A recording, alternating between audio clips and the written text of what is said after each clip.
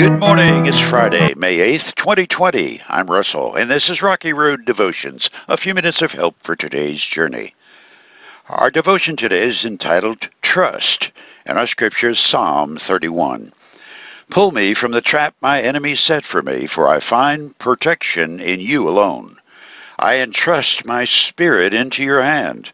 Rescue me, Lord, for you are a faithful God. If there's one thing about a word written in sand on a beach, come the next tide, those letters will have given way to a clean slate.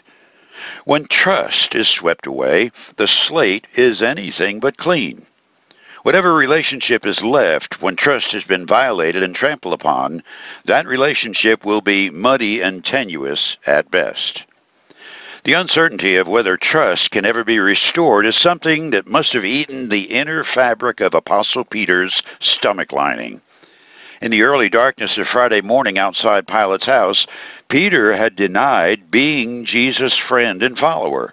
To underscore his trust-breaking lie, he did it 3 times, and he even cursed that he'd ever even known the man. When the rooster sounded after Peter's third denial, reminding the apostle that Jesus had known his friend would betray him, Peter disappeared into the darkness, weeping bitterly for his unfaithfulness. He had broken trust with the best friend, best man he'd ever known. Knowing our inner nature sometimes makes it hard to trust. We know what we're capable of, and we project that unfaithfulness on others. Yet, in today's scripture, the psalmist offered the spirit of his life, all of his hopes, his dreams, the calendar for today, the labor for tomorrow, into the hand of this unseen God.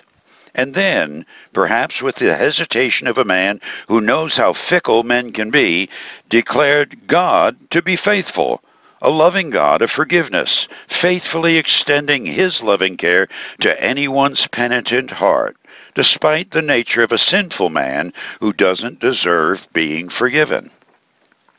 Scripture tells us that later, after the resurrection, when Jesus met his disciples on the beach for breakfast, Jesus made certain that Peter understood just how resilient the trust was between them.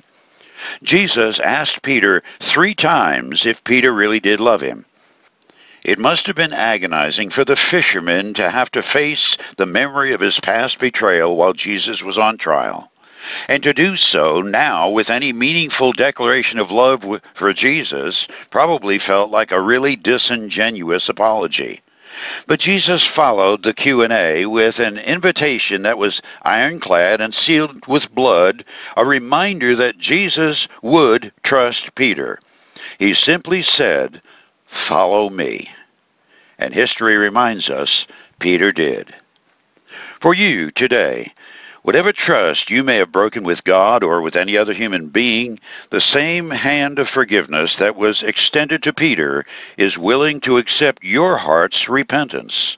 He forgives. It's that simple. We repent, and the assurance of our heart is that he trusts us. You chew on that as you hit the rocky road. Have a blessed day.